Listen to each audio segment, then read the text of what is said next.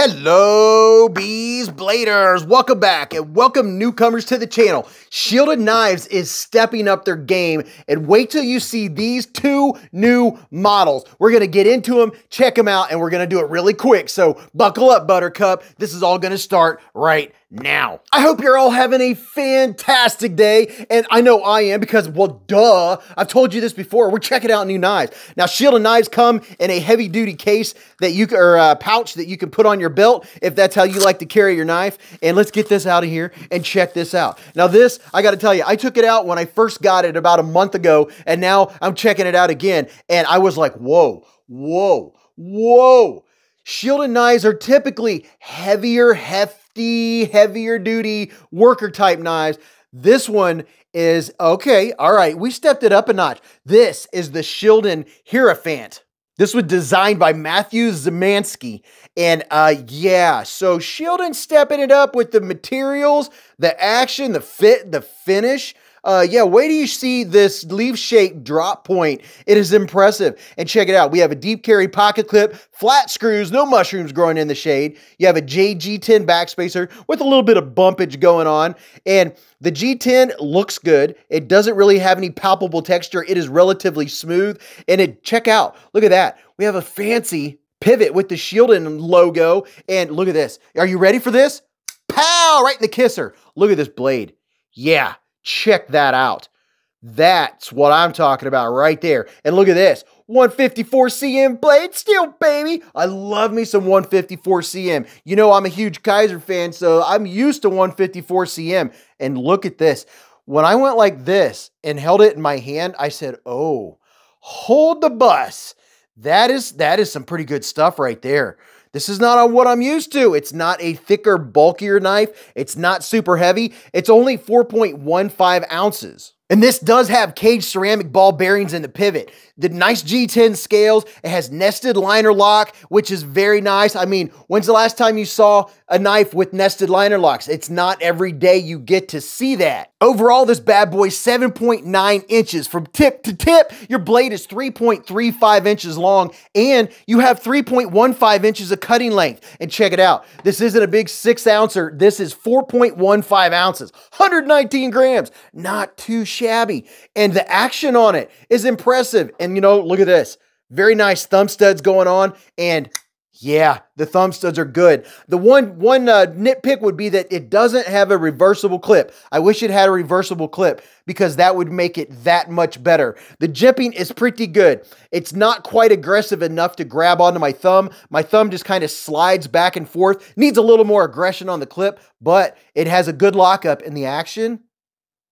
Pretty nice. I mean, this is a premium feeling knife, and it has a little bit of jimping back here for some added texture. And the only thing that I have, this is me personally, when I do a flip on a knife that has texture back here, I dig my finger in hard when I'm trying to flip that knife out. Sometimes this isn't the most comfortable thing for me to have jimping behind the flipper, but you can get up here, get up top and give it a knife. It has a good action. You can flick your bic and whoo, boy, that's shiny. Now, as far as jimping, there are two little jimps there that are barely discernible that serve no purpose. So my suggestion is to every single knife maker, put some jimping on there, make it go all the way around the flipper tab because this jimping is not grabbing my finger at all. I have to commit to it. Now, can I do a push button? Pow! Right in the kisser. Yes. So I'm totally impressed. I'm totally impressed. And by the way, I have a 15% off discount code to Shielded Knives. It's in the comment section and in the description down below. You can find that. And if you ever want to go get you any of the Shielded Knives, you can get 15% off with my discount code. I like this. I'm totally impressed. $73, $74, the Shielded Hierophant. And as usual, I got ahead of myself. We didn't even check. Yes, it is solid left and right, up and down, so no movement either way. And what's our lockup look like? The lockup is good. I'd say the lockup's about 30%. And is it centered? How are we looking here? Yes, it is centered. Now this next one also comes in the heavy duty belt pouch that you can, I don't know, you can use it to put it on the side of your backpack or anything like that. Now check it out. I love me an orange knife.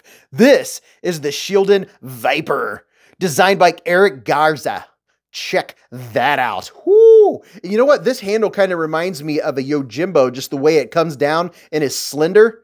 and it has not a reversible clip, but it is a deep carry clip. It's inset into the G10, which is a major good. It's not the strongest, but it is bendy, so that's actually could be a plus. So when you catch it, when you catch it on your seatbelt, like I have done with a million knives, that it's not going to bend on you. You ready to see this blade? Pow! Right. Oh, right in the kisser. Check it out. We have a recurve going on. I've been seeing a couple recurves popping in left and right. So kind of a drop point recurve blade. Now, some folks don't like recurves, but you know what? I can appreciate every blade shape. These are great for cutting ropes or anything like that where you don't want it to slide off of your blade. And then you have a belly, but you still have that drop point up here. So it's a multi-use knife. And let's see how it feels. Oh yeah, the ergos are very good. And whoa, what's going on up here? Check it out. We have some good jimping. Very good jimping. So kudos on this one, shielding. And 154 cm blade steel, baby. Oh yeah, okay, so that is a good grip. That is locking me in place, and a usable forward choil. Yeah, that's what I'm talking about. So this is a good one. It has good lockup. It has good action. And yeah, it's very flippable. And wait a minute, did I detect a little bit? Yeah, check it out. So we do have some jimping up here. It's a shame that they didn't put the jimping all the way around the top. It would have made it that much better, but look at here. See how it's stopping my finger? That's what I want, is when it grabs my finger. It just needs a little more up top. But giving it the push button, comes flying out with authority. And can we do, oh yeah, we could still flick our Bic. This is a nice longer knife. From tip to tip, it's 8.5 inches. You have a 3.45 inch blade, and it only weighs 4.2 ounces. So this is a nice lightweight knife. I like knives in the 4 to 5 ounce range. Some folks like them around the 3 ounce, but I definitely am all about a 4 ouncer. This feels super light, and it's balanced out for the weight. It has the captive pivot. You have the ceramic ball bearings in there. I like it. It's very nice. Shielding is definitely heading more towards the knives, the style that I like, the size that I like. A lot of their knives, like I said, they are workhorses. They're heavy duty. They're chonkers. They're getting a little bit more lightweight, a little more streamlined, getting a little Mr. Fancy Pants with, look at this. We have inset liners into the G10. So they're doing a lot of things right. The lockup's right around, what, about 60%?